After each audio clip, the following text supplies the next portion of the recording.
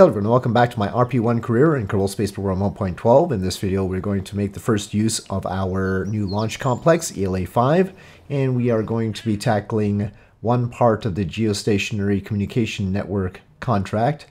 This is the contract. We need to launch 4 of these ComSats, each with 315 units on them, and then after all of that is up, they will test it, and our inclination will have to be below 1 degree, eccentricity below 0.1, and the period as you see. So we have done something smaller before to that orbit, but not quite so large, and that is why we need the new pad, because it's a very large satellite. We've got one built. It's called G3 because it was the 3rd type of geostationary satellite I designed in here, but normally it'd be called Deneb A something. That's the number of Ariana boosters that we'd be adding. And so next one, even though it's similar to this, it's the A3, which means that we have 3 Ariana boosters. Now there's a catch to that, in that I'm going to assume we're using the same mounting points for the boosters, and so it's sort of asymmetric, which might not be a good thing, but it's sort of more legitimate in a way.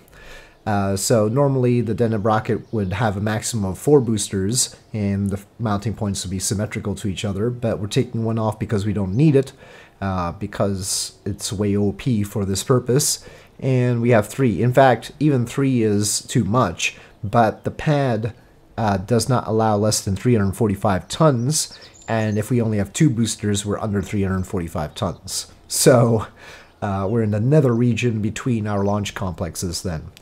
Okay, but besides that, we have all this science to spend, and we should probably upgrade this R&D building. Now, we're not getting as many funds per day as we used to. We've got a lot of stuff going on, but not really that much construction, just the admin building. So, yeah, we've got a lot of research happening, and we're gonna get more research happening. I want to get this Hydrolox engine, this one. So we're just gonna go like that. Get that. And that's a lot. Now, there's no real rush to get that Hydrolox engine, but it'd be nice. We also need to make sure that we have actual docking ports. I guess, where's the stock docking ports anyway? It says it's Apollo docking system, but that's sort of neutral. That's not really an Apollo docking system. That's just a generic docking system. They're lying. I declare that a lie. That's just a generic docking system. It has nothing to do with Apollo. That's illegal. Oh, this one's fine. This is the propellant-only docking port, so that's fine. We can use that one. We really need a docking port, though, so... but that will do. Yeah, that's a lot of science. We've already got the maximum number of researchers we can have, so I'll have to wait to spend on that, though, I think. Expected cost per day is 735, and we're only getting 182. So this one, remaining cost, well, 413 costs per day, so it's still a bit rough. Anyway, let's launch a geostationary satellite, shall we? Well, there it is. Oh, it says insufficient avionics. I guess I must have used the craft file that had the wrong avionics unit accidentally. Okay, roll it back. I mean, we've already tooled the new controller anyway, so it's alright. I think that does it. I should only take 52 minutes to fix it. Well, now it doesn't say anything. Alright. Well, throttle up, SAS on, and we'll have to keep an eye on our second Venus probe arriving at Venus, but for now we should be clear for that. Okie dokie. Ignition. And launch. All 8 engines going. The boosters and the core actually run out at the same time, or roughly. Not the greatest arrangement, but that's what the burn times sort of wreak on us. Given that I think we're going to just not have any decoupling of the boosters, we can remove those and save some money. It's gonna be like Proton instead. They're just gonna be stuck on. Lots of G-forces, we'll have to shut down engines for crewed missions. Okay, separation of those, separation of that. And fairings. We have way more than we need for this particular payload. But again, we don't have a middle ground pad. We will remove one of the boosters later on. I think we will use just 2 of the engines on the next stage. Okay, staging.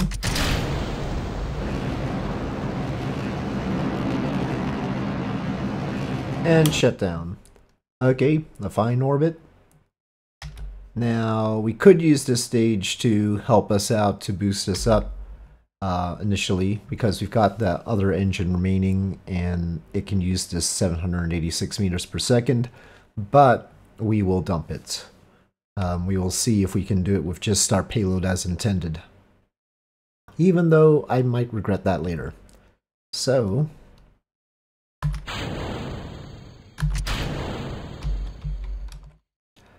tough to tell exactly where the equator is like this. Well, I guess MacJeb's surface info would be best. Well, if we wait, we're not going to have comms, but maybe we should wait. We can wait a whole orbit or something.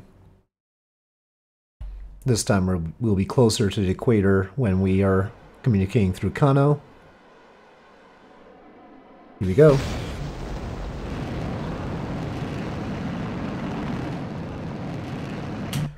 Okay, that's a little bit past, but should be okay. Actually gotta turn normal before decoupling. Okay, off it goes. So, a little bit of normal, mostly just lifting our orbit up. And, well, we don't have enough technically, but we have RCS, so I think it'll be alright. I am not going to use the center engine for this yet. Unless there's a reason to. Of course, the little error bees always seem to give us more delta V than we asked for, so we'll see. We'll spin up. And let's go for it. Uh-oh. Okay. Yeah, maybe we'll just have one. It's fine. I don't like that. It's still 1 minute and 9 seconds. It should be okay. Maybe we should just put 1 in the first place. Okay, go. Okay, we went a little bit too far.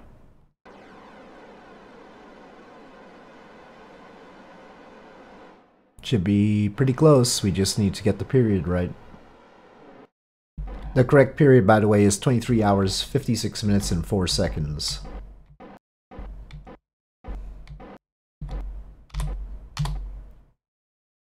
And so that is a geostationary satellite. Unfortunately, I have to turn to get sunlight. Well, maybe I can do that very carefully. Alright, well, that's the wrong way around. I need to put these the opposite direction, because I want the antenna facing the Earth. Oh well. 6% where, though? Okay, that's a surprise. This is the new ones. So far we've been having 0%, but this has only been active for 7 days. Now I did roll it back this time. This time I did roll it back because we had to fix the controller. That was 5 days back, and then 25 minutes to fix it, and then 5 days out again. So basically after, let's say, 11 days, it's had 6% wear. I guess that's okay if we count the rollback, but I don't like it. Anyway, I don't know if there's any infrared radiometry, but we're gonna shut down avionics now. And it should have a lot of time to hang out until we launch the next one. Hopefully it'll be alright. We're already building the next one, but it's gonna be a month and a half. And that still has the booster decouplers on. I'm gonna remove those and also the separatrons from the next one, the third one, and then we're also gonna have a fourth one. So let me get those ready and queued up. Okay, I've got the rest of them queued up. We're really at the peak of funding with this geostationary communication network thing. So that's a little bit rough since, hold on, it's not giving me the per day. We're only getting 594 per day. And whoops, this upgrade is gonna take 735, but I'm gonna start doing it. Now that we've got all the rockets queued up, I might as well. So yeah, there's that. But we could take a new program. But if we take this early interplanet probes program, crewed orbit needs 3 slots. And, you know, we've already done the Venus flyby. It's the Mars one that's tough because that needs more communication range and we probably don't have that technology yet. On the other hand, we've got a lot of science. So, yeah, maybe this will allow us to hire more scientists because we're doing the upgrade for the R&D building. We'll need more money to hire more scientists and that will allow us to do that. Even fast is 7 years apparently.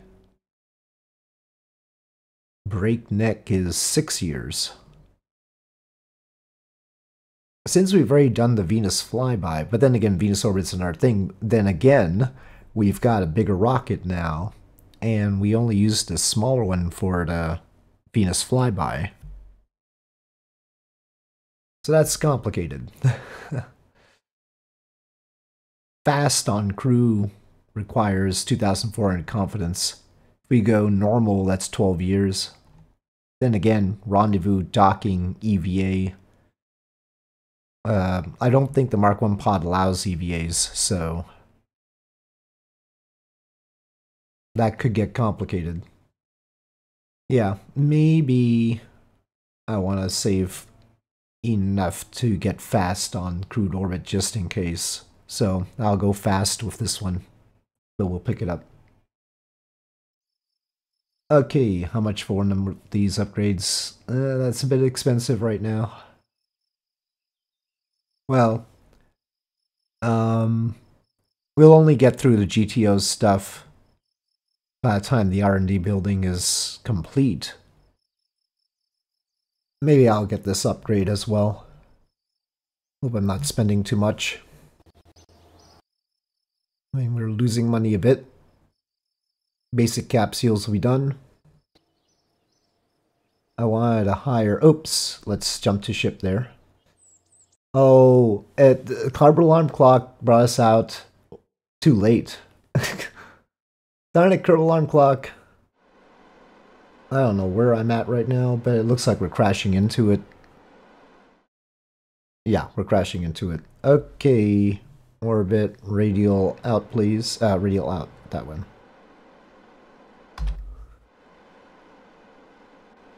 I don't know if we have enough to correct this. We'll just do a desperation move.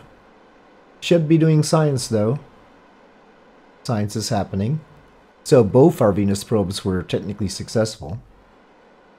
Crashing into Venus might get us extra points, but of course we'll vaporize in the atmosphere pretty quickly. That should be safe. So, out of curiosity, how much to capture? Not that much. I mean, for a loose capture. Probably the actual orbit contracts will have some minimal apoapsis. But really, we only need a little bit more than what we've got in order to capture. Well, we'll watch it fly by. Closer flyby this time. Hopefully got some visible imaging.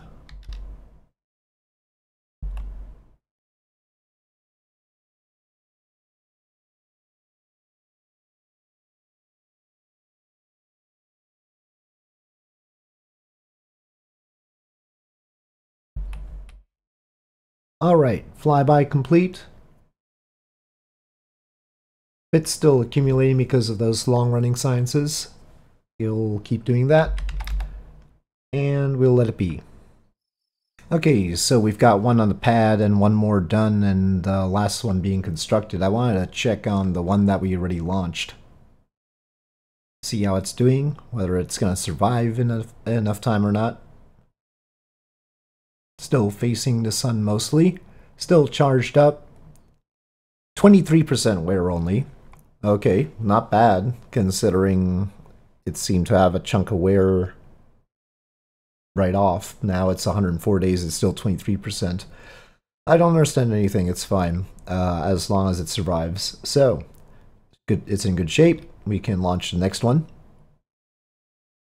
The one we just launched is right there.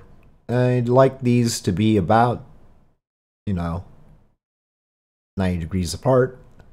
Okay, so we've got 3 boosters on this. They've still got the decouplers on. SAS on, throttle is up. And ignition and launch. So far so good. Okay, up. Don't know why that lasted longer, but alright.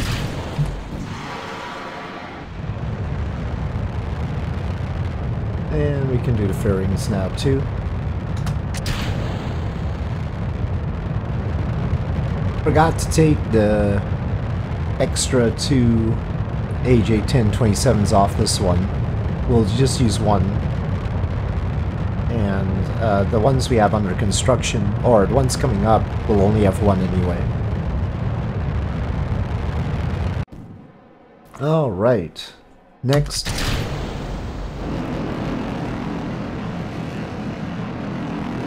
Okay, that's orbit. Less extra this time, but still a little bit extra. And we are just gonna dump it.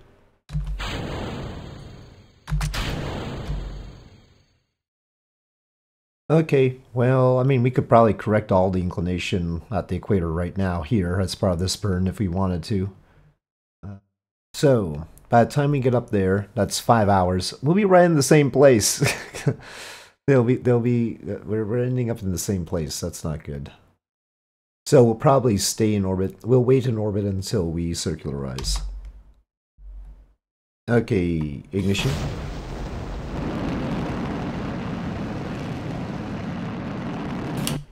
Okay, a little bit past again, but basically right on, and we have less than 1 degree of inclination. So, alright, and we might as well help that out even more by releasing the stage this way. Okay, off it goes. So yeah, that's right in sync with those. And we're gonna go around one more. Anyway, they're not at exactly the right period anyway. They'll drift, so it's fine. And ignition. Well, they're lit. I mean, these little guys have an ignition chance of 98% these days. Okay, closer this time than last time, but we still need to back off a bit. Okay, well, it's satisfied with this one.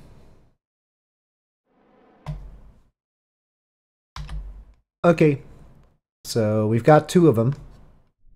Okay, so this is number 3, and this time these things don't have decouplers, they're just welded onto the body.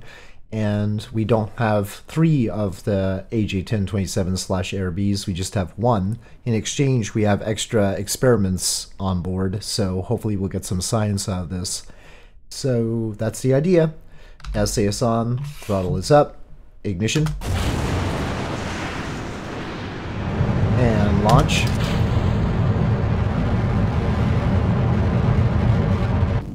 Okay, separation and ignition.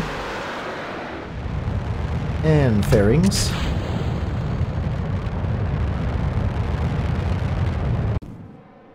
Alright, separation and ignition. And what we have in here is Cosmic Ray Science 2, Mass Spectrometry 2, and Infrared Radiometer 2. So, it's a sequel rocket, basically. We got all the sequels to our science favorites here. Okay, and shut down. Bit lopsided, but okay. And we'll just separate.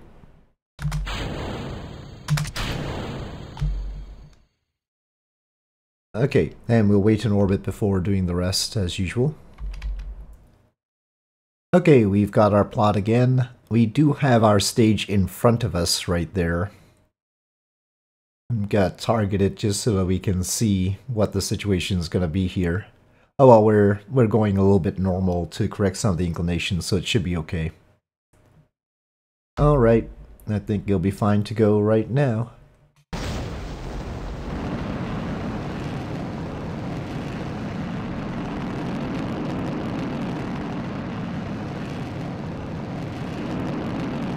Oh, too far.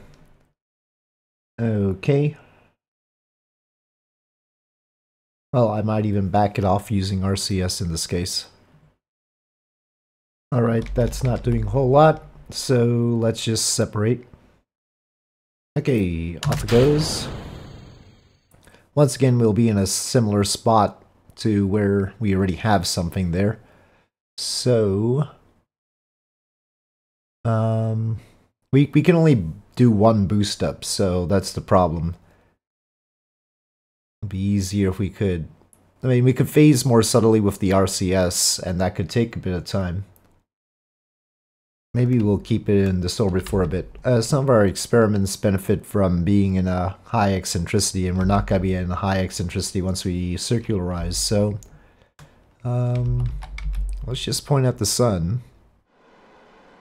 Our other rocket is only 10% complete, so it's going to have some time. Oh, we just lost comms. Alright, we did the low over mass spectrometry. I think I'll be satisfied with that. We've been at it for 21 days. So, we've got a pretty close encounter with something over there. That's still our stage, probably.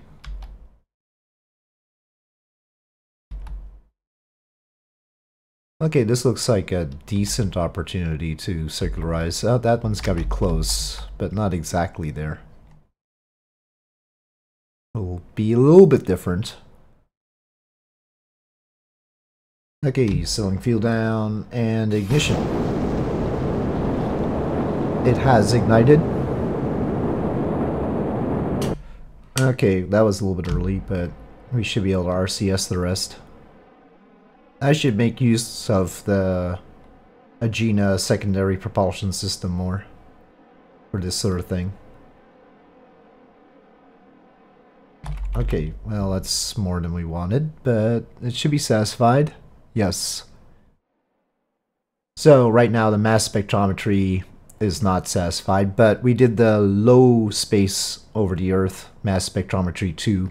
We finished that off before we circularized, so we at least have that. The other two will run. Okay, it's spinning. We'll turn off the avionics, and last one. Okay, we do have different science this time, so we will be taking advantage of it. Throttle up, SAS on, ignition. All engines lit, and go.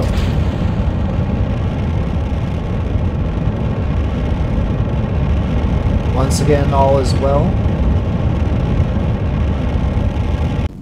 Okay, separation and ignition. And fairings.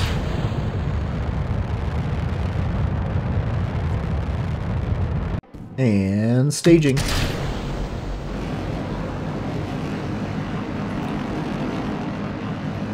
So on this one we have visible imaging 2, which we eventually have to send over to the moon. And we have imaging spectrometry. And shutdown. 243 by 220, let's say.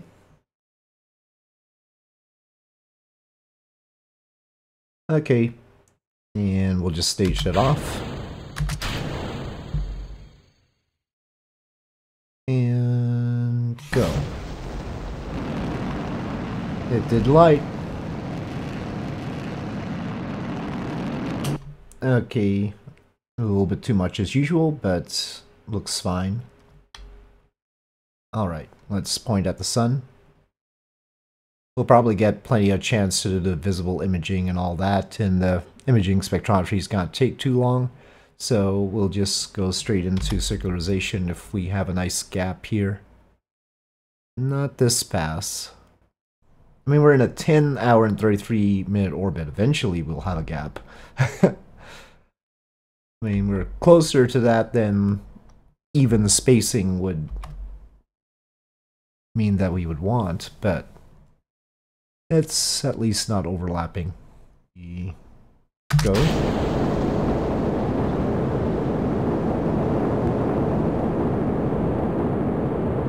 Okay, too much. Retrograde. Okay, well, it's performing the shakeout test. We'll point this at the sun, and we'll wait 2 days. 0% wear on these so far.